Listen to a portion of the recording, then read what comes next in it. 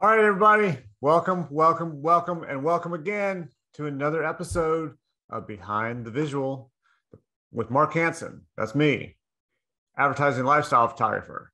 I'm also the guy who brings you this podcast where I interview all those people responsible for all the images and videos you see out in your world every single day. And today, my guest is Nate Johnson. He is the Associate Creative Director at Digitas Health in Philadelphia. We talk about all kinds of cool stuff. We talk about a model who showed up missing something that they had no idea the model was missing. So, yeah, it was something kind of important, but they were able to work around it and fixed it. So check that story out. We talk about how Nate spent all of his high school in Hong Kong, and part of that he even spent by himself with his parents in different countries and him all alone in Hong Kong. So check that part out. And also, we talk about what it's like doing something different at a healthcare agency and all the stuff it takes to make that happen because it's so regulated. We also talk about how he loves to build amps for guitars and hi-fi systems. We talk about his pumpkin carving, which is absolutely amazing, you guys. If you can look at this on YouTube, check that out at some point. And then also, we talk a little bit about everything else, like driving cross country for one thing. And yeah, just lots of cool stuff. So check this one out. Let me know what you think. I enjoyed it. I hope you enjoy it as well. And look forward to hearing from you guys. Like it, subscribe to it, thumbs up it, comment, all that kind of stuff. And I look forward to hearing from everybody.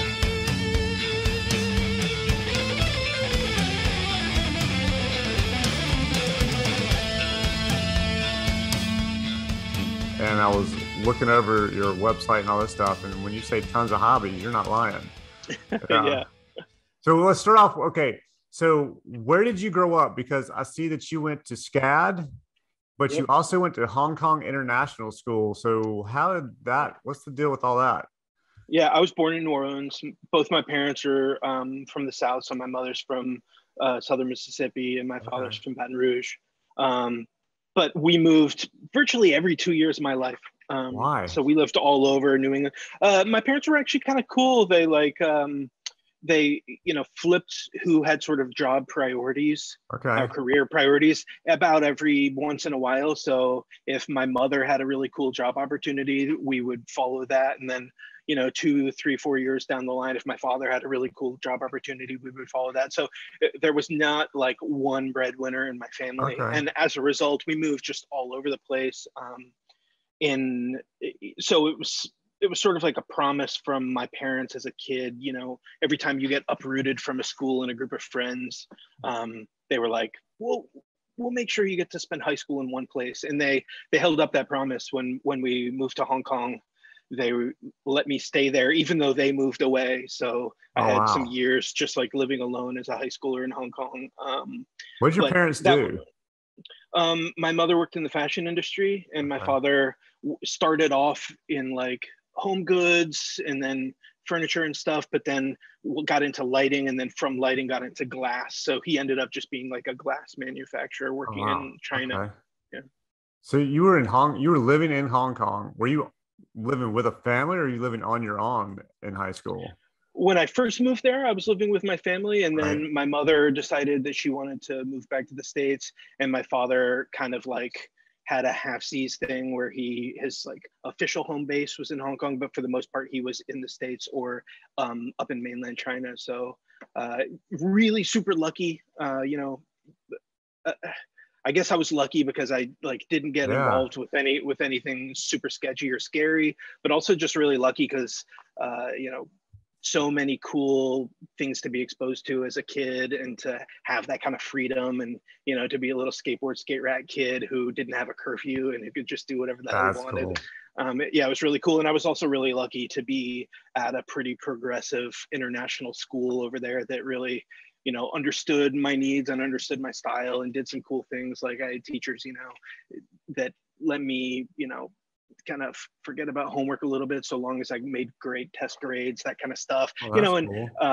those having teachers that understood that kind of stuff, I think because people learn differently and kids learn differently, and Yeah. I really could give two craps about doing homework and stuff if I got the concepts. And Right. so, yeah. I've always thought that by the time you hit high school, you should be able to, at least your second year of high school, be able to pick and choose what you want to continue taking. Like there was no reason for me to keep taking math and science by the time I hit my second year of high school, because I knew I was not going to do anything with math and science at that level. I mean, I could do the fractions and the adding and subtracting and dividing, and I'm good. I'm never going to do the whole A over B divided by C equals whatever the hell. I don't know. The shit my daughters do, I can't do. That said, I bet you, I know me personally, but I bet you as well, do a little bit of algebra every single time you have to calculate a ratio, right? Like, okay, 38, 40, 21, 60 is what at this other resolution. Like we kind of know those shorthands, I think, as like digital visual designers. Yep. But yeah, all of my paper is at least every other sheet has some sort of ratio math on it, just so I can get that kind of stuff right. Okay. All right. Well, you're not helping my argument. Yeah. Sorry. Hey man, it's just art, you know. No, I get it. No, and you're right. I hadn't thought about that. So yes, you were right. Okay. So I'm going to say I didn't need algebra 2 trig forward. Yeah. Okay. That's right. Yeah. I really, I didn't even take pre-calc. I kind of wish I did as an adult now. I don't know if I did or not. I don't know. My daughters are taking stuff. I just look at it and go, I don't even know what that means. I can't understand any of it. By the time they were in 5th grade, I was having to look up stuff on Google to help them with homework. Yeah. So how long were you? So you graduated from high school in Hong Kong. Is that when did you go straight to SCAD after that? I did. Yeah. Were you already drawing? Obviously, you were already drawing because you went to SCAD. But so were you doing like paintings and drawings and all that kind of stuff way earlier? Arts. All my life. My mother's side of the family, they're all professional artists. Wow. Or semi-professional or whatever. My aunt, you know, actually I have a great aunt and an aunt, both of whom spent most of their careers as professional fine artists. My mother's sister is a tattoo artist. And my mother worked in fashion, and now that she's retired, she, you know, is painting every single day. That's cool. So you were surrounded by it. Yeah, I kind of knew we were going to do an art school path from the very, very beginning. But once I got to art school, it was like, what am I going to do now? So there's so many options there. How was that? How was that when you got there?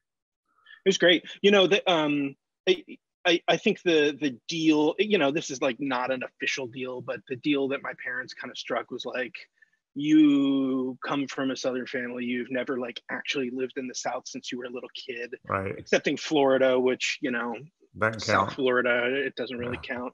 And so they were really eager for me to follow my pursuits, but also like at least get a little bit of understanding, because a big part of my family's from Georgia. And thank God I did it, because Savannah, I think it's like the most beautiful city in America. It's such a great time there, especially Savannah in the mid 90s. When I was there, it was like pretty different than it is now, in that like I remember vividly the day that they were like, your Target is going to open a store in Savannah. And I remember being like, that's the only, I also remember how like dumb I thought it was that everybody was so excited about this, but it's true. Like at that time before Target opened, we had a Blimpie downtown, but that was the only chain store. There was like no chain stores. There was not even a McDonald's in downtown or anything. Not that that would be good or whatever, but there was no chains whatsoever. And now you go down there and there's Starbucks and Anthropology and there's all this stuff. You know, aside from the stores that have opened, it doesn't seem like it's that different, but I will say it was, you know, really sleepy, felt really isolated, and I loved it. Coming from Hong Kong, when everything's just super connected, and you know. Yeah, my dad lives in Hilton Head, so occasionally we drive over to Savannah and hang out. And then I have a uncle that has a place in Savannah, so we've gone to see him a few times. Yeah, I like Savannah. Cool. I think it's my aunt lives in Savannah. She's a tattoo artist in Savannah. That's probably pretty decent living in Savannah. I imagine so. Yeah, a lot of arty kids around. But also, I also imagine that, you know, as an artist, I bet she gets more, I want this, I drew this, than anywhere else, you know? Yeah. Yeah. Or I heard the most popular tattoo is the butterfly. Not a bad idea. A ton of great organic shapes, fits on the skin, loads of color. I think Yes. it'd be a real shame to get like a ton of black and white butterflies or a ton of Oh stylized yeah. butterflies, but like I could imagine a sleeve of butterflies being just beautiful. That would be very cool. Yeah, so they did some study, and evidently the butterfly was the most. It was the number one requested tattoo, Hmm. and they didn't, Yeah. they didn't say like a butterfly on what specific part of your body. They were just like a butterfly. But yeah, dude, I Yeah. could see a sleeve of butterflies. That yeah. I saw some stuff like that a couple years ago. I went to Cambodia and we went to like a butterfly farm, and you walk in this net zone, Oh yeah. and not only are there butterflies everywhere, but when they like crowd and collapse onto like a single tree or something, Yeah. it's unbelievable looking. Yeah. I went to one in Aruba. Did any of the butterflies land on you? Yeah. Man, Yeah, and not like stick one. bugs and all sorts of stuff. Not one landed on me. Well, My that's sad. assistant was with me, and I think a model. I can't remember because we were just it was our day off, so I think it was maybe the model, hair and makeup, my assistant, and myself. I think a butterfly landed on everybody but me. Mm, I don't know so, what I was doing. sorry about that. yeah, Sorry about that. yeah, I'm still bitter about it. I mean, were you doing this kind of stuff? I was like, come here. Like, I was like trying to go. Maybe I was scaring them because everybody else had got it. And I was kind of like, come land on my arm. I Yeah. don't know. Who the hell knows? So when you graduated, what was your first gig out of school? What was your first job? I freelanced around.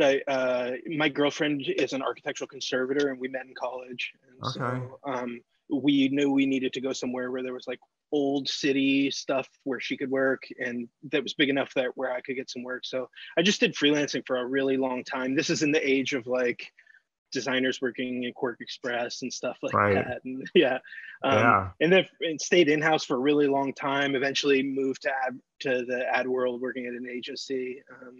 But Did you go straight to New York? no, I went to Philly. I live in Oh, Philly you're in now. Philly. Yeah. Okay. Yeah. So I didn't know if you like went to New York. So that's right. Everything you did is kind of in Philly, right? What about Gap? Yeah. Yeah, that's also in Philly. Yeah. Yeah. Okay. Yeah. I was only there for like, I don't know, 3 or 4 months. An embarrassing part of my, Right. my career. There a big difference though between say working at Gap, which is like this huge retail place, versus an agency. Well, the Gap that I worked at wasn't even a retail place. It was a consultancy. Oh, really? It's like, yeah. Not associated with the clothing company whatsoever. It was like, going from in-house and then wanting to dip your toe in kind of an agency-ish type thing. Right. Working at a consultancy, and then from there it was just like, nah, I'm just gonna go work at an agency. How do you like the agency? I love it. Yeah. Yeah. I mean, I loved it before COVID a little bit more. Right. Just because it's a great place to riff on ideas and just think really abstract as long as you possibly can. Trying to stay in pencil world or in just like brain world for the until the very last second when you have to grab a mouse or something Do you sketch is anything pretty out special. still? Hell yeah, yeah. Yeah. I still sketch stuff out. I'm like behind me there's that whiteboard. It's Yeah. completely empty because we don't work here very much, but like that thing is constantly full of just ideas and even posture and stuff. We're sketching things out. We're like even taking photos on cell phones of like our of posture and in ways that you can express things and comping them all up. We're doing everything we possibly can to not get things super firm until we have to, Right. the Yeah. more, at least here, the more you keep it flexible and kind of amorphous visually, the less real it becomes, and the more the ideas become the hero and right at the forefront. That's cool. Yeah. Which is So weird because, like, all growing up, everything was about being in the fine arts, and even being a kid making skate videos and stuff. Like, it's all about the render, or it's all about the thing actually on the screen, right. and if you don't have a super good bullshit detector, you can find a lot of work where you can tell like the image came first, and then you built in the support for the image, and Right. and after that kind of stuff doesn't really fly around here. I think we all have pretty good detectors when it's like, oh, that we found an image and then like fit a concept to that Oh image, yeah. Yeah. Yeah. like that. we did that when we were young, but you know, I think we all have really good radar for that kind of stuff Well, nowadays. your clients are probably happy about that.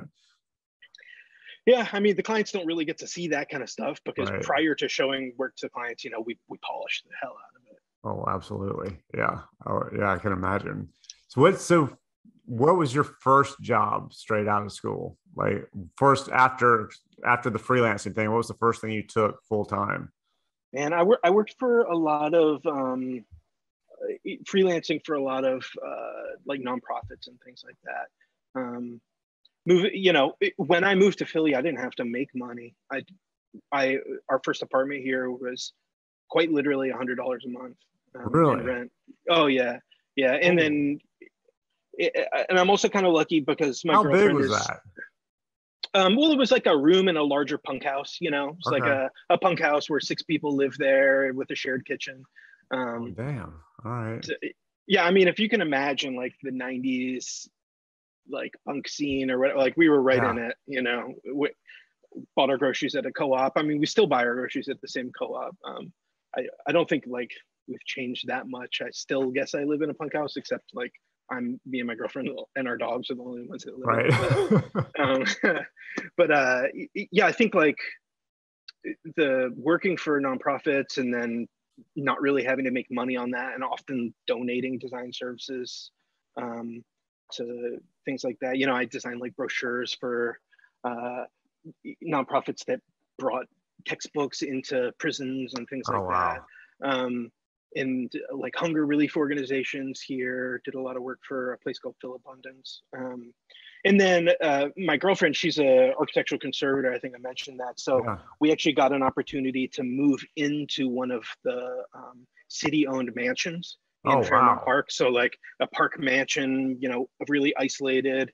And we were the caretakers there for a number of years and that was completely rent-free, which, you know, Wow. I'm embarrassed. I'm like a little embarrassed to admit it because it's like sounds like such a luxurious thing, but you know, it was rent-free living for 4 years where I was just able to dig around and do whatever I wanted. I think it's great. Um, yeah, and then once you know, grew up a little bit, moved back into the neighborhood because we got kind of sick of living essentially alone in the middle of a city Right. park. You have to start making a little bit more What money exactly at did you this. have to do when you were living in the mansion? Well, you know, like keep the lights on, have dogs, have a presence so that anybody walking by couldn't case the place and figure Oh, out like, okay. oh, it's, you know, and then other things, you know, like improve the property. If an alarm went off, call the authority, figure, you know, that kind of stuff. Right. Basically, like, um, imagine So any you guys movie of weren't like a doing repairs or anything like that. If something needed to be repaired, you called and somebody came, the city sent somebody to take care of it, kind of thing. kind of we had skills to do repairs. So like if a window broke, you know, I wouldn't really do this, but my girlfriend, you know, could take the window out and reglaze a window, or if Yeah. you know if something bad happened, we could figure out how to do it. If it was really bad, or if it was a like a long-term maintenance thing, that would be handled professionally. Okay. It's amazing what those architects can do, isn't it? And my brother's an Yeah, architect, and he always has a project every single weekend. yeah. He seems to be doing something. I came I went over to his house the first time he bought his first house, and I walk in, and the second bedroom is missing the floor, and he is standing on the dirt looking up at me, and you just see beams, dirt, and him, and he was replacing all the flooring and doing That was me something last year, new. man. Was That was it? me last. Oh yeah, yeah. We redid a bunch of stuff on the first and second floor of our house, but yeah, I had photos of our bathroom just being joists, Oh, um, wow. all the way down through the front, through the kitchen below into the basement, just all being open. Really? Um, oh yeah, I love doing that kind of stuff. And one of my other big hobbies is woodworking stuff. So when we redid our kitchen, you know, I hand built all the cabinetry for the whole kitchen.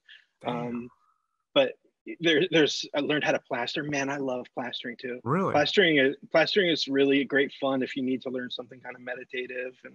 And yeah, it's like, you know, mixing up just beautiful silky lime and marble mortar and stuff, and then when the way you apply it and smooth it out and polish it and wax it, it's just it's all. I don't get super into like, you know, washing my car every weekend and wax, but Right. I understand people that want to like wash and wax a car because it is kind of like meditative to get it nice polish, but you can do it on the walls of your house, and it's really just fun. I look for opportunities to do more plaster work because it's been a while. Oh wow, how old's your house? Like 1880s, Because 1890s. it's definitely not new.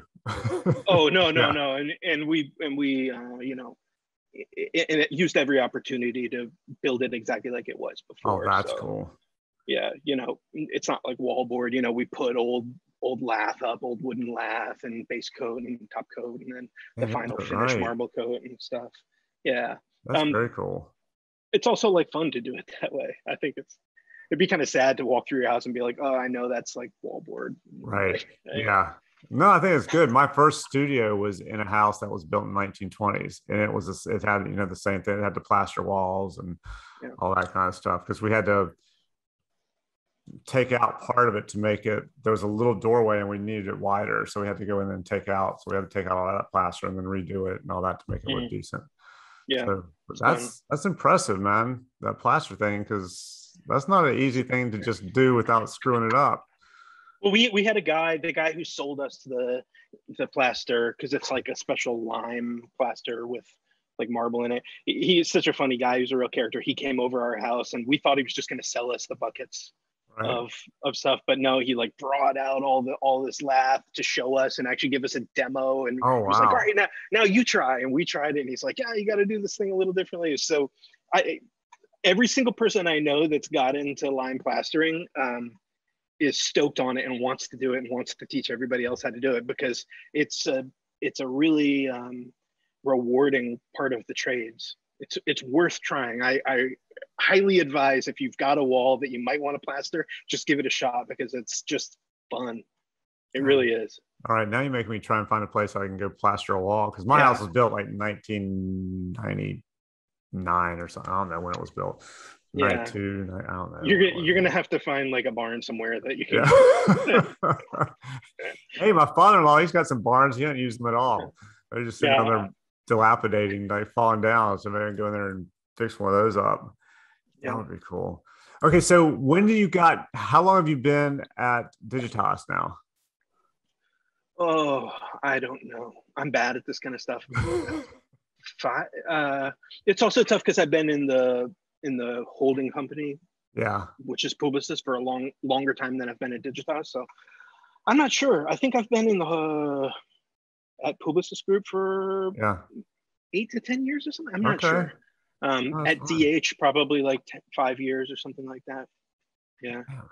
Time just for me, time, days of the week, holidays, it all blurs together. I'm the guy who was on the phone yesterday going, wait, we get days off next week, and everybody's like, it's Labor Day, you dummy. So like, I can't keep track of any of that kind of stuff. Oh shit, that's right. Yeah. Yeah, there you go. Yeah. I was like, damn, is it? Like, wait, yeah, it is Labor Day next week. Yeah, I forget about Yeah, all that too. I'm with you. yeah, Yeah, I still think 2000 was, just the other day. yeah, it feels like it. Yeah. Except until I saw that meme that was going around about 1939. Did you see Yeah. that Okay. one? Yes. It's like, Did you post that? no, I didn't post it Okay, I because I saw thought it it was. someplace and I was like, It made me that mad. really right? Yeah, Yeah. it is right. It just is sucky. Yeah. I was like, oh my God, no. Yeah, Uh, even the Wonder Years, when they're rebooting the Wonder Years, but yeah, even that I was like, wait, Wonder Years came out in '88 and it depicted '68. Like yeah, it that's seemed like doing forever ago at the 2001. time. Yeah, it really did. Yeah, but Yeah, that's only 2001. yeah, damn, man. Yeah, time's just flying by, it seems like. Or I just don't keep track of it very well. I'm not sure Yeah, which. Yeah. I, What I do just you don't. go ahead? I just Yeah. don't. I don't think it's my personality to keep track of any of that stuff. Like, I've got a bad memory for. I can remember anything that like I see in a movie, or TV or a book I read, but Yeah. like what were you doing in 2003? I would have no idea.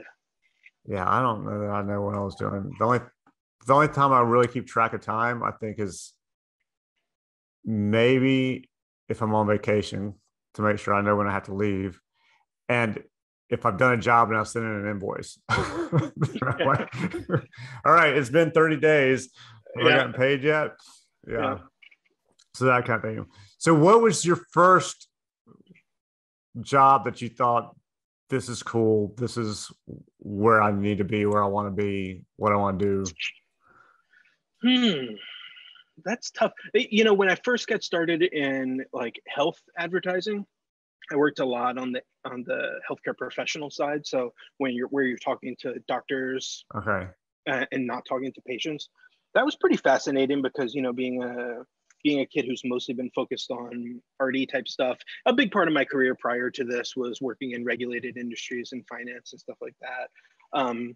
But it was interesting translating sciencey ideas and things that were usually going to be going right over my head and actually try to tackle it, get a good understanding of data, get a good understanding of charts, and then applying some of that stuff, you know, you learned in college about just like core design communications to Yeah. help these people who aren't very visually oriented, you know, in the doctor's office really start to understand some of this data in a really clean, clear way. You know, when I was in college, I was like a bit of a type nerd, maybe a bit of a Luddite. And for my like sort of design thesis, I really didn't want to do like a magazine or a book. I wanted to, I was really into chess and stuff. And Yeah. I've always been kind of bummed at the lost opportunity for chess notation in newspapers and books. It's just that it's alphanumeric doesn't really make sense to me. We live in a world of computers where we can design typefaces that, you know, leverage icons, and we can hope to communicate chess games on paper visually different than we had to in the teens, Right. where we were limited to like letterpress and typewriters, you know? And so my thesis was like designing a typeface and redesigning a notation system for communicating chess games. Needless to say, it like didn't go over too well. It didn't really compete with people doing like big art books and photo books and stuff. Right. But I think that some of the stuff that I learned there about just like how do you take like really nuanced, detail-y things, you know, that look like they should be in spreadsheets and actually make them come to life with the importance and weight that they actually carry in the real world. Like when you're Yeah. talking about oncology, that's life and death stuff, and it shouldn't be understanding those charts shouldn't be relegated to something that looks like an Excel document, you know. Yeah. And that kind of got me really fascinated. It was like, oh my God, this like boring part of my design career back in college, I can actually start using now, you know? That's very cool. Yeah, I thought So if you were into the chess, did you watch Queen's Gambit? I did. Yeah, That was a I good, really liked it too. yeah, Yeah, I I did really too. liked I it. was impressed with that whole thing. Yeah. And I'm not really into chess. I played chess maybe like 5 times my entire life, but I watched that. I was like, okay, this is cool. I like this. Yeah, yeah. You Yeah. remember all those scenes of her like flipping through newspapers and magazines, essentially reading letters and numbers. Yeah. It's kind of beautiful that people can do it, but it raises the bar with intimidation for like youth getting into it, you know, Yeah. and wanting to do more than just play their buddy, but also wanting to like go back in time literally and watch a game evolve that, you know, was played in 1908. Like you can do that with chess notation, and it's really cool. At the same fidelity that you would go back and watch, you know, like a World Series from 1988, you can go to 1908 and watch a chess game, which is Wow. powerful, you know. Yeah. I'm always amazed at that because I was watching Ted Lasso and the assistant coach is all into chess, and he was picked up some woman and they're at a bar or at a party or something, and instead of like hanging out with everybody else, they're literally talking through a chess game because he's Yeah, like moved to whatever, I don't know what any of the terminology is, but he was like, you know, yeah, this to this, and then she said this to this, and he was like, I don't know, and then he went, yeah, I thought that was a trip because I don't know what yeah, any of that means, so I was just going, I have yeah, no clue, but it yeah. was cool. They did all that same stuff in Queen's Gambit too, right? Like, Yeah, yeah. Yeah, so that was, yeah. And my wife was into it, and she's usually not into stuff like that's older. Well, she says she's not, but lately she has been because she didn't want to watch Marvelous Mrs. Maisel because it was took place in the 50s. She's like, I'm not into that. And but she started watching it, and now it's like one of her favorite shows. So she's yeah. yeah, all into that too. So far, what's been your favorite job? Your favorite project that you've worked on? Favorite individual. What I'm working on now, I can't tell you too much about it, Right. but it's the most exciting thing that we've done. And lot of different reasons for that. It's really different, really special. It's gonna stand out and as something pretty unique. And we have, you know, both sides of the business. We have sort of the consumer commercial type stuff, Right. but we also have what we call unbranded work, which is sort of support and education around the condition. Both sides are equally fascinating, and both sides are doing something totally different, and they're different from one another. So it's sort of like a perfect storm of a bunch of really cool creatives that are hungry and eager to not follow the script.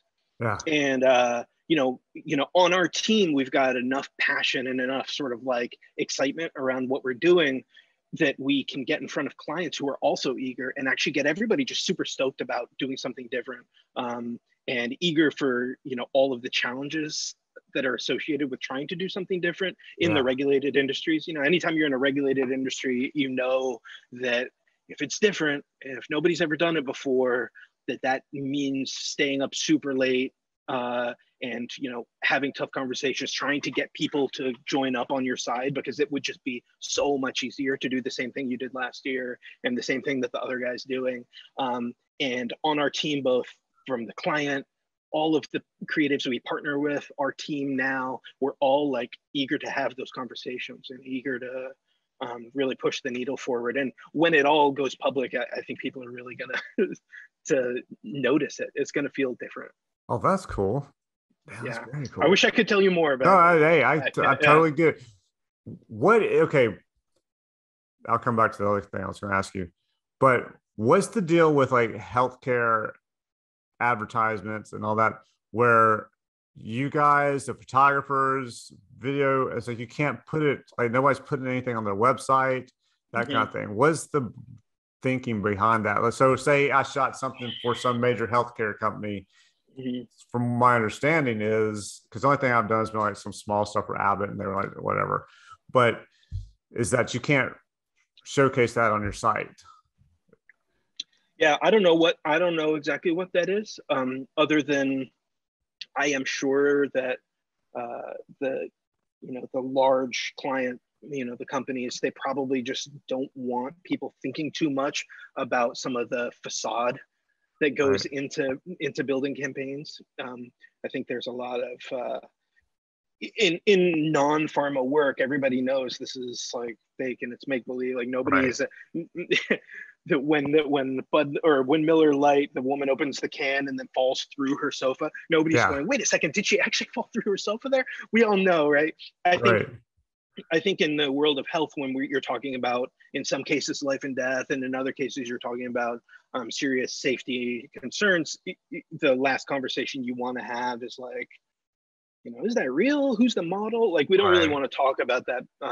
That's what I suspect, but I'm not part of those decisions. It's just, those are the rules that I play by. Yeah, I get it.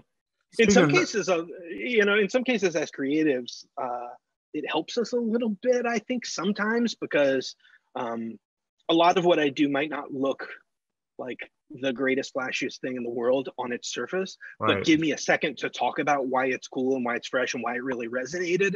And people will get that. So at least on our website, you know, keeping things secret, keeping them in a like a portfolio that I can share with somebody face to face, ensures that I can, you know, hold that conversation and get somebody on my side to know, like, hey, you know, don't judge the book by the first glance of the cover, at least, you know. I can see that. And I think you have a legit point on maybe why they don't want it out there. Because did you hear about the dude who was suing Pepsi years ago? No. So Pepsi had a thing. I heard about the guy suing Nirvana. Yeah. Okay. I just heard about that too. I was like, come on, dude. From everything I understand, you were just letting everybody in the world know that was you. And I heard he has Nevermind tattooed on his chest. So stupid. Yeah. I'm like, okay, you can't go and sue Nirvana at this point. You're letting the whole world know one thing, which is you're hard on money. Like, yeah, exactly. Yeah, you just told everybody that you can't make any cash, so you guys. That's exactly what I thought too. I was like, damn, this dude must not be making any money. Yeah. Anyway, but supposedly Pepsi had a thing. It was Pepsi points years ago, where you drink every Pepsi you drank, gave you like a point or 2 points, depending on how big it was or whatever it was. And you could win prizes based on how many points you got. And in the commercial, at the very, it's like 20 points and you get a sticker, 100 points, you get a t-shirt, you get 3,000 points or whatever it was, you get a mountain bike. And then there was one that shows the dude who was going through the commercial. At the very end, he gets into a Harrier jet and takes off. And it says like 3 million points or whatever. I don't know what it was, but it was like some ridiculous amount of points that it would take you a lifetime. Supposedly, I saw the breakdown on it. You'd have to drink like over 1,000 Pepsis a day for 20 years or something like that to ever get this. But where Pepsi screwed up was they also said, or you can buy points for this much money per point. Well, some dude was like, I want the Harrier jet. And so he got these people to give him cash or whatever, enough money to pay for the Harrier. It's like 100 grand or something. So he was like, here's my points. Here's the 15 points I was supposed to have, plus a check for the remaining points that I needed. I want my Harrier jet. And Pepsi was like, wrote him back, sent him his cash or whatever, and said, we appreciate that, but that's just a joke in the commercial. We don't actually can't give you a Harrier jet. He sued them. Yeah, and he lost. Yeah. Yeah, but everything I read was even if he had won, that Harrier jet wouldn't have been able to fly because the military would have stripped it clean of every single thing possible. But yeah, it was like, you can't, the judge was like, come on, even anybody's gonna know that was a joke. Yeah. And then Pepsi had to start putting a thing at the bottom of it, that was a joke. It wasn't real. What a bummer end to that story, because I really wanted the guy to have. Yeah, I did too. I just kept waiting. That nobody would let him fly. It's just parked because he can't get a license to fly what I think is the most difficult plane to fly in the world or something. I don't know. Yeah. There's like a handful of people that can fly a Harrier jet, right? Yeah, and I thought this kid thought he was gonna have one. Yeah, I kept waiting. They were talking about it on the radio, and I kept waiting to hear that the kid sued and Pepsi lost the case and had to find some way to get him a Harrier jet. Yeah, that would have been really good. Yeah, he lost. So this thing you're working on now the things you work on at Digitas, are you doing mostly stills? Are you doing motion, or are you doing a combination? Doing a combination, yeah, a little bit of everything. Both I touch a lot of the different aspects of the business, and so there's two distinct brands inside the one umbrella. Both of them get video treatments and photo treatments. One of them has dialogue and like actual acting. The other is mostly just a visual exercise. So yeah, and animation is part of this, illustration is part of it, pretty much everything at 360s. Yeah. Well, that's cool. It used to be, I guess it probably still is, with healthcare stuff, if you did a commercial or some kind of thing like that, you had to have print to go along with it. That's what it used years ago. It used to be that way. So say you ran an ad for Cialis or whatever the hell it is on TV, and you had to have a print ad because of all the side effects. You had to list all the side effects with the print ad or something. Yeah. Yeah, I'm not sure. I mean, everything does have a print component. Yeah. It's really important and smart that they do, because if you're ever considering talking to your doctor about these things, it's like absolutely crucial that you understand some of the risks. Just like it's crucial that you have that conversation. If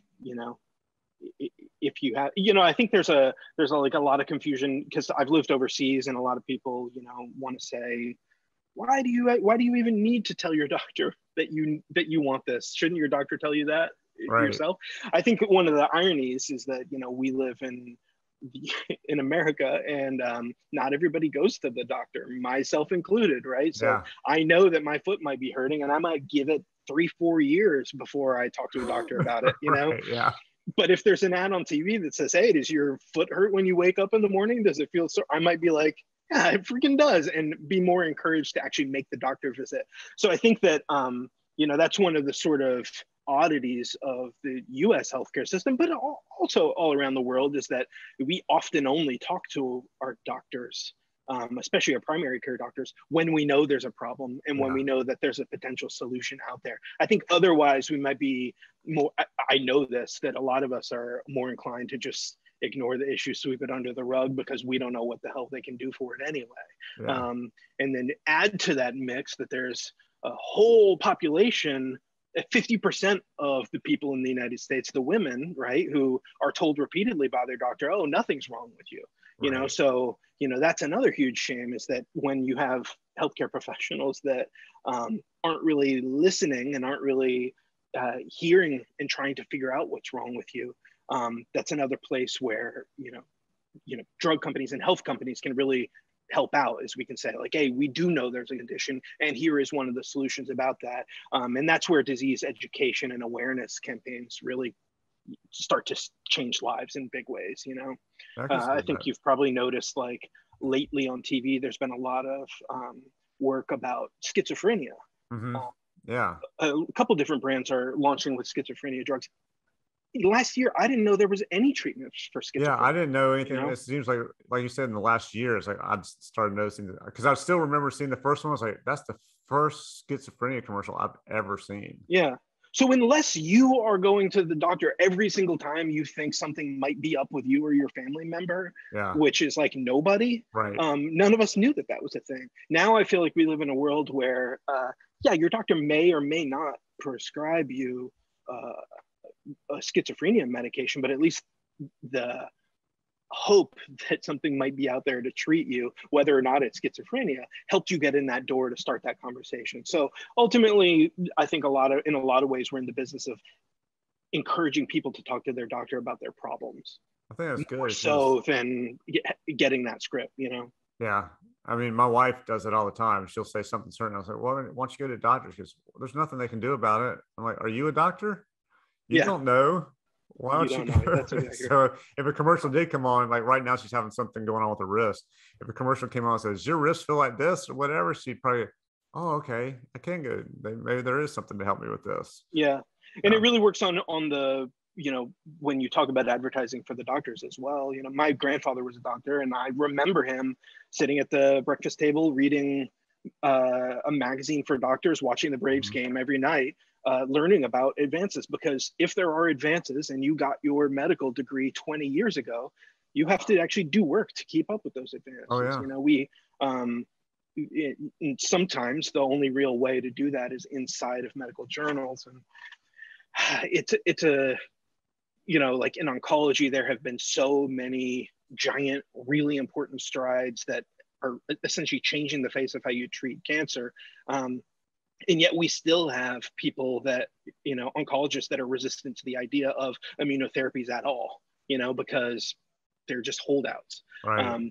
And, you know, I think it's a shame that we're touting, you know, an ad about a new immunotherapy or whatever it may be, as the reason why they should learn about it. But often a white paper with a double-blind peer-reviewed study is just a lot less sexy than a beautiful display ad. Absolutely. So, yeah, I mean, if the display ad is your way into reading the peer-reviewed study, that's awesome. I agree. I think you got to do whatever you can to get them to do it, because I was, like you said, not all doctors are going to be that way. I have a friend of mine, he's an orthopedic surgeon. That he travels the world trying to talk to people, to try and figure out how to prevent infections from his surgeries, as to the point where he has no infections at all. Because he used to get, and he's kind of found some different things, but we were on vacation with him one time, and that dude's watching, he went to the University of Florida. He's watching a University of Florida baseball game, but he's sitting there studying, you know, whatever is coming up while he's watching the game as well. And I was just impressed by that, but not all doctors are like that. They're not all like that. Yeah. Not throwing doctors under the bus, you'll be fine. Yeah. Yeah.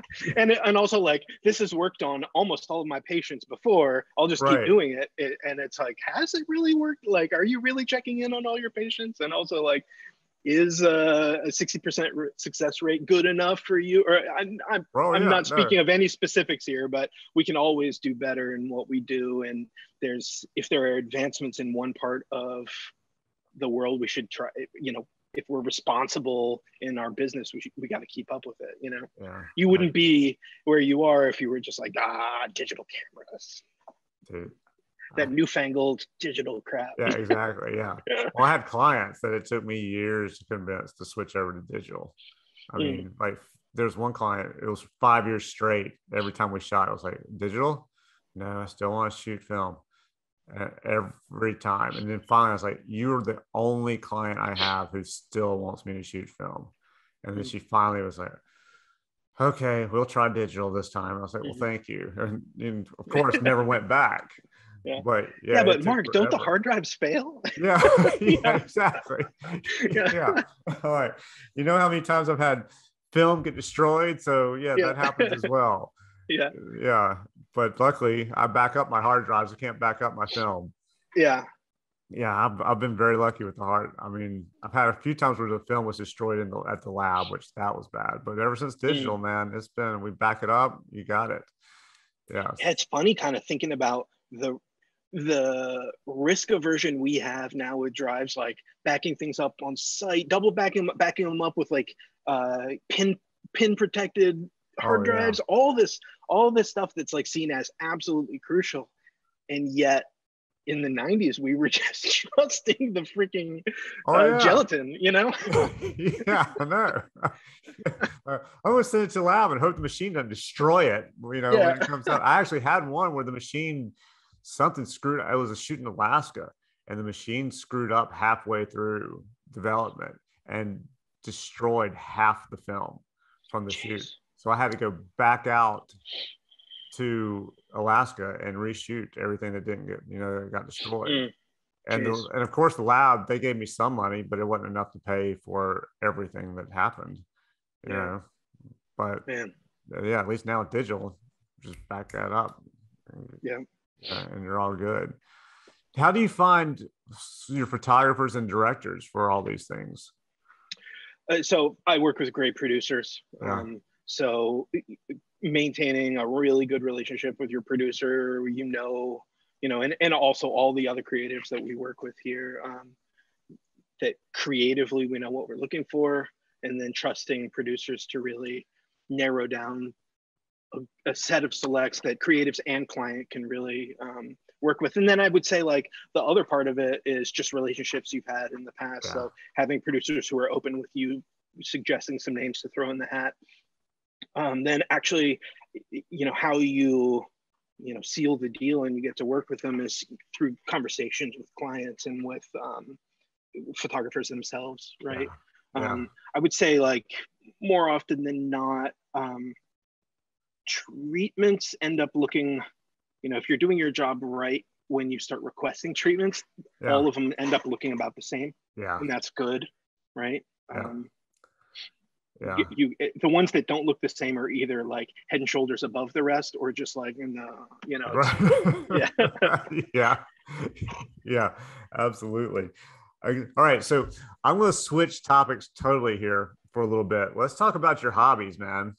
All right. Let's start off with the one that the two I'm really interested in, but the one I'm probably most interested in is because I play guitar a little bit, is the building the tube amps. Yeah, that's that's my thing right now, especially during COVID too, like transitioning from, because none of my friends are playing live anymore. I've actually I haven't built a guitar amp in a year, which is really weird, but I've built a ton of hi-fi amps. So I'm like, knowing that I sort of took that skill and being like, I'm sitting at home listening to records on like on something I didn't build, and I've got the skills to build something. So since COVID started, I've completely rebuilt all my hi-fi system, all handmade. Cool. But yeah, it's still doing guitar amps. It's just like we got to wait for the world to open before people start needing, you know, tune-ups and repairs in their existing amps or custom built bespoke amps. You know, how did you get into all that?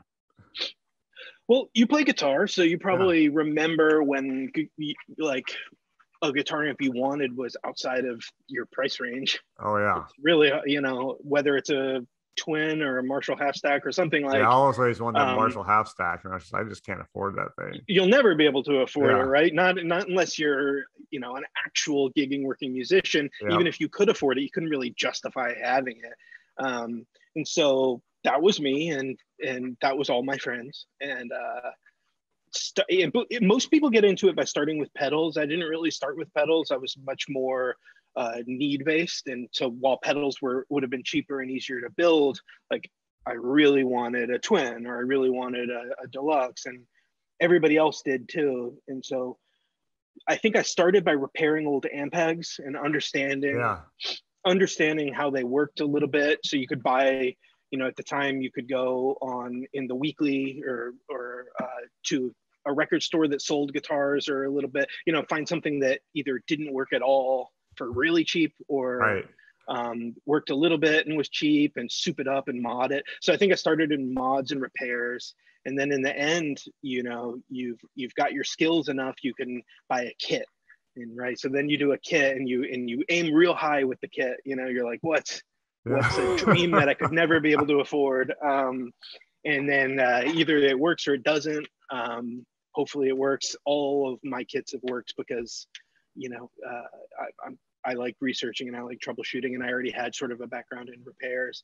And then the next big graduation is you find a friend who's a real gigging musician and who says, I've always wanted this, but I've always wanted it to do this a little differently. And then you start figuring out a recipe and you build something custom from scratch. So you're like, I want the power stage of an AC30, and I want, it to have a Bassman-like, breakup, but I want it to have 2 channels, and I want one channel way hotter than the other, right? And so you come up with this recipe that doesn't exist in the world.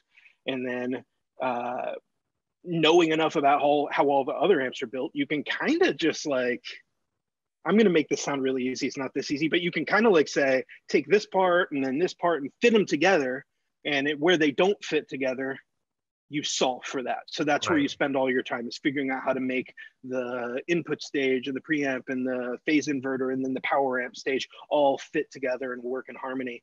And then eventually you know enough math to build something truly from scratch. It's not all math, but like know enough about like the circuits. So that's how you get into it. Starts with need and no money, and it ends with sort of like a ton of interest. And before you know it, you've got one whole room in your house that's devoted to nothing but amp building. There's like oscilloscopes and signal generators everywhere. Lately, I've sort of like shelved the oscilloscopes type stuff, and I've actually built a little PC based oscilloscope thing where I can measure distortion, and I can make some pretty precise measurements now. That's one of the things that I really needed to start building hi-fi amps, because hi-fi amps are make it or break it on 1% versus 0.1% distortion. So if you don't have a way of measuring those two things, you can't really go anywhere. Guitar amps are much more like, the more distortion, the better, or just like, that sounds good, that sounds better. It's all very ear-based. Not to say that hi-fi isn't ear-based, but you at least have to start with some really good measuring techniques. Well, yeah, I would think, because you could probably, having that little bit of distortion on your hi-fi amp is going to be a little more irritating than it is on your guitar amp. Yeah, or like, you find the world of hi-fi is weird. There's people that are like, won't live with any amount of distortion. And a lot of times those people don't really understand the nature of distortion. At least, this is a hot topic, but when we measure amplifiers, we measure how much a sine wave on the input can look exactly like that sine wave on the output. The real crux of the matter is you're measuring sine waves. When you actually start making noises that have really complicated transients and really complicated waveforms, where one top half of the waveform is completely different than the 180-degree version of that waveform, you start to realize that, like, hey, testing just on sine waves doesn't get you everywhere. Then there's a whole other side of hi-fi where people are just like, it sounds good to me and to my ears, and that's cool. But often you find that those people like have 5 amps and 2 sets of speakers, because they're like, this amp with these speakers sounds great for Beatles, right? And then this amp and this one is what I use when I'm listening to like folk rock or something. And then you start realizing, oh, okay, so they're adding and subtracting distortion based on their tastes of listening to the music. And I fall somewhere in between. I really like the science of measurement, but I understand its shortcomings. And I definitely don't want to be in a world where I'm deliberately adding distortion to music because I really respect the recording engineers and the mastering Yeah. engineers that made that music. Well, that is some of the I, stuff with all the new everything digital that it was kind of cool. I remember when people were recording on the tape, you could actually get to a little more of that distortion sometimes, which made it sound Mhm. a little bit cooler. Where in digital, everybody's watching the levels so much and playing with it so much that you don't quite get the same sound that Yeah. you can when you're on I tape. imagine it's a little bit like photography too, right? Like you can add a rim light to a person and Yeah. you get that right to do it because you're a photographer. And I bet it kind of irks you when you hand something off and then you see that retouching has had a lot of liberties with your image. I think Yeah. that's kind of how it is. Like if you've got a tape machine and you're in the studio and you're the band and the engineer, you have 100% of the right to fuck that Right. distortion, do whatever you want, make it exactly as crazy as you want to be. But it's disrespectful for them to take it into your house and then start applying your own things to it and really changing the character of the music. That said, I'm on both sides of the fence here. Like I thought up an analogy the other day, which is like a painter makes a painting in a certain north facing light of their studio and it looks the way that they wanted it to in the studio, which Right. isn't to say that when I choose a room in my house, I don't get to decide, hey, it looks a little better in this room than in this room. And I'm not even thinking about what the artist studio looks like. So Yeah. there's distortion involved with my enjoyment of this painting. And the distortion is that my room looks different than their room. My light looks different than their light. That is distortion, yet I can still enjoy the painting. And I don't feel the need that every photo print or every painting or every sculpture in the world has got to be displayed in the exact same environment as it was created. So I agree. And I think you got a good point, at least for me on the photography end, where I've definitely handed off images and seen the retouching afterwards. I'm like, what the hell? That's nothing like I would have done it. I don't like it. And then there are other times where you look at it and go, they did a great job. So it kind of depends on the hands of the person who gets it afterwards. I mean, sometimes maybe that extra little distortion, but you're as an artist, you're like, all right, that was cool. yeah, We didn't hit enough, or we didn't think about that. And then other times you'll be like, what the hell? That was supposed to be very clean, and now you've added some distortion to it. That's yeah. annoying as hell to me. I think we can probably agree that no analogy is perfect, and Exactly. Yeah. the retoucher certainly plays a role in the creative here. But like, let's agree that if the offset printer decides that they want to add more magenta, like, Yeah. no. Yes. Yeah. I'll completely. Yeah. Yes. Absolutely. Yeah. All right. I'm going to share my screen because I want to move on to another one of your things, and this is definitely visual. And this dude, the can you see it? Is it up there? Oh yeah, there All you right. go. The pumpkin carving thing. Yeah, This is crazy, man. I mean, yeah. how did you get into this? And I mean, because to me, to be able to do it with the subtleties and the lights and the darks and the mids, just in general in anything, is pretty impressive on a pumpkin. But then to go in and do these images where you look at them and you can tell, who these people are, is to me is extremely impressive, because not only are you extremely artistic, but you also know the technical side of how to take away just enough from this pumpkin to get the lights where you want it, the highlights and the darks and all that. I mean, when did you get into doing the whole pumpkin thing? Long time ago, I can't really remember. I'm sure it was a Martha Stewart magazine where I saw her doing something, and I was like, I got to try this. I was living in that mansion that I was telling you about, where I didn't have to have a job. It was Halloween, and yeah, I just gave it a shot. I don't know. How you get into something like this is a little weird. It's just it's the first experiment, and I don't know. I've been a portrait painter almost my whole life. I love finding likenesses, right? Whether Yeah. it's on paint or with pencil, and this was just like the most difficult challenge for how to find a likeness. These right here, the Scariest Couple in Hollywood, Tom Cruise, Katie Holmes, those are really early. Those are some of my earliest ones. That Tom Cruise one was one of the most difficult ones ever, I mean, the because fact it's that you got so like the delicate. hair and then the shadows from the hair. Yeah, that's all added in there. I'll tell you the secret to pumpkin design a little bit. I mean, it's probably pretty obvious. Everything has to connect with everything else. Right. So you can't have anything floating in space. So often, like, to have a key light, like you have on Bieber here, means that any detail on that key light side has to be attached to something else. So you have to have the hair of those bangs to actually make sure that the eye socket can connect to the rest of the pumpkin. If that stuff isn't there, you have to say, like, all right, can I add it and still get a likeness? And so for Tom Cruise, finding those wisps helps support his nose and his eye. And you add them in and you figure it out and you're like, oh, it's actually adding kind of a little bit of something, especially if the gaze is going that way, so planning and figuring out, your drawing and making your template with just a pencil and pen or a photo, right, is all of the real work. And then the actual carving takes place in like maybe an hour or two.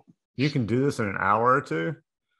You have to, because they're real pumpkins. There are a lot of pumpkin artists that do like plastic pumpkins or acrylic pumpkins, but I really like working with a real gourd, like a real wet gourd. Yeah. And so often they only last one night. I do them on Halloween. That's another thing, is I'll try to do one pumpkin for social media prior to Halloween, but my sort of what I want to be that, I mean, this is going to sound obnoxious, but I want to be like the flagship pumpkin. I'll carve just on Halloween. And so in our neighborhood, I'll get a lot of visitors to the porch on Halloween night. I bet you will. I love this Tom Petty one. That's one of the ones I'm most proud of. Mostly just because I'm obsessed with finding a likeness and studying a face. And I think that when you think about Tom Petty, a lot of times people don't really think about the intricacies around his mouth. But when you actually draw it and you see it, all those little wrinkles around his mouth muscles, that's what makes him Tom Petty, to me at least. Yeah, I mean, this is just, I wish I could have gotten his hair blonde, but blonde hair is really hard on a pumpkin. Oh, I would think.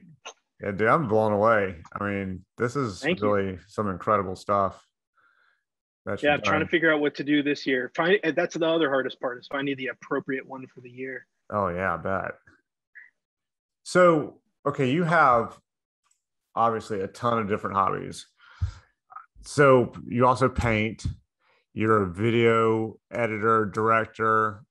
You do, not only do you build the tube amps for the guitars and for hi-fi, you also make the cabinets as well with the speakers, right? Yeah, I love woodworking. So if you had to pick one between all your hobbies and your actual job, and it all paid the same or it all paid nothing, which one would you pick? I think it would have to change year by year. Right now, I would build amps. Okay. But that's just because that's sort of the obsession I'm following, Right. Yeah, I can who see knows? that. And it's an inside hobby, and I'm not a real summer guy. So to be inside, not baking outside, it seems like building little amps is. So some people are probably like, oh, but the soldering iron's really hot. It's not that hot. It's not gonna like heat up the room or anything. But then come winter time, when things cool off a little bit, I love bicycle touring. I would love to be paid the bicycle tour. So yeah, getting out, like putting camping gear on a bike and just going for 20 days camping every night is another big hobby. It doesn't really make sense to put on a website, but that's like, ooh, that is really, really fun. I don't know if you've ever gone on like a long overnight bike trip, but no, I've never biked more than about 2-3 miles probably. Oh, it's so Maybe fun to like wake up 2 nights away from your house and be like, oh my God, I'm 150 miles away from my house and I got here on a bike. It's pretty amazing.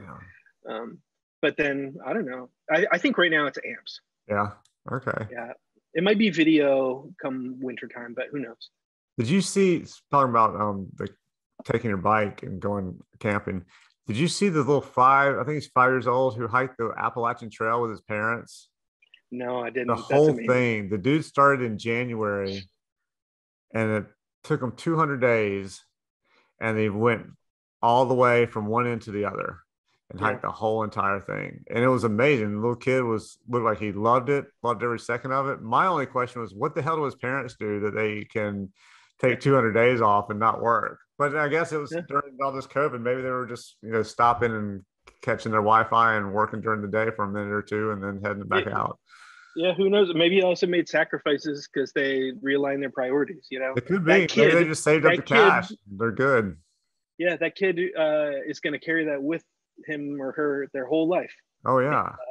And when you have a memory like that you did with your family, a giant accomplishment, you try to, when you're in your 40s and 50s, try to put a dollar value on that. Oh, yeah. It's priceless. There's no way. Priceless. Yeah.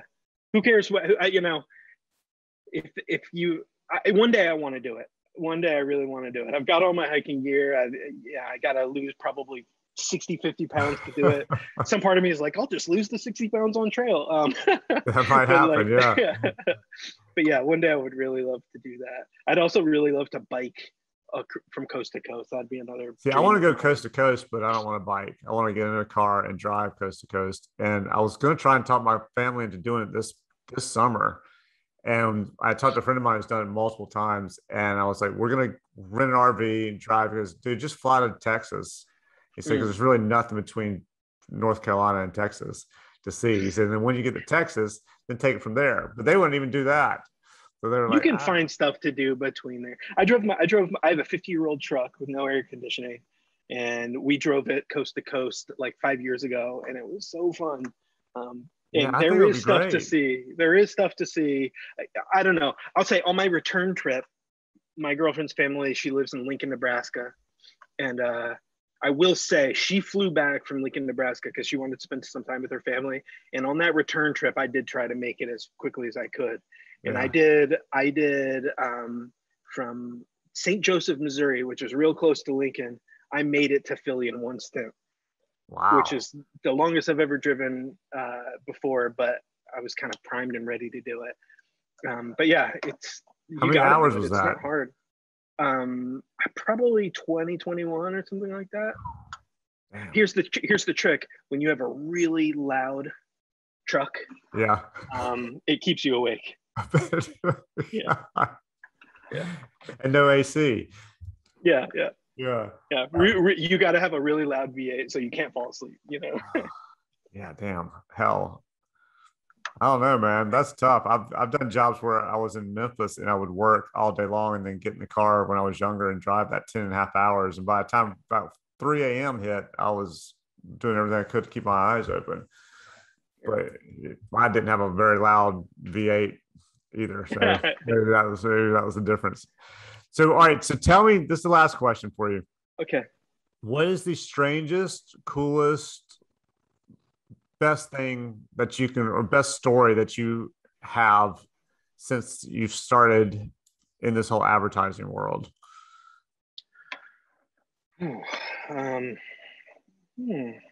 That's a real tough one to end on, Mark. I don't know. It hasn't been that strange for me, or maybe, well, that's the thing. Sometimes you think, oh, that's not strange. And then you tell the stories like, here's something that's a little weird, but it's not that big a deal. And then other people go, what the hell? Yeah. I guess the only thing that's ever happened that was kind of weird is, no, there's been a lot of weird things. The most recent weird thing that happened was we went through casting to get a guy, and part of the shoot was, he needed to like lay down on his back and do a bunch of poses. And it wasn't disclosed to us that he only had one leg. And so he showed up and went through wardrobe and everything, and you couldn't see it. You couldn't see it at all, but then he laid down and, his leg was an aluminum rod. And so there was no real recourse. And we didn't even know about it until we started looking in the camera, and we were like, what's going on with his leg? So we had to like artificially stuff the pants of his leg. Oh, dude. Okay. See, that's a little strange. That doesn't happen to everybody on a daily basis. Yeah, but it's not a big deal. And, we may do. And I have a pretty close friend of mine that only has one leg. And it's funny how you just forget about it after a while. You don't even notice it at all. Right. And I guess I suppose that's just what happened. Yeah, I knew a guy in college, and he had a hook, kind of like a clamp hook for an arm, for a hand, like from like the middle of his arm. And when you first met him, you're like, whoa, that thing's, because it didn't look like a hand. It was literally like a clamp claw kind of thing. but after, like a couple of days of hanging out with the dude or a couple of times hanging out with him, you just forgot all about it. And just like, there he is, until he was holding a beer up and would do like that with the beer, Okay, now I remember that you are missing a hand. But yeah, well, dude, that was cool. Well, thank you for doing this. Well, thank you. Yeah. Have a great rest of the weekend. I can't wait for this to come out. Yeah, it was good, man. And I can tell you're still like very into your job and what you do and all that. So that's good to see. You don't seem bored with it. No, not at all. But I also have a bunch of side things to keep me excited too. So. Yeah, yes, you do. Yeah, which is great because like my wife has nothing, and we have to find her something. I'll tell you what, get her into plastering. I'll try. She was into gardening for a minute, and then I don't know what happened with that. We're trying to get her back into that a little bit, so I don't have to do so much out in the yard. Yeah, but have her do it. Well, thank you, man. Great afternoon, Mark.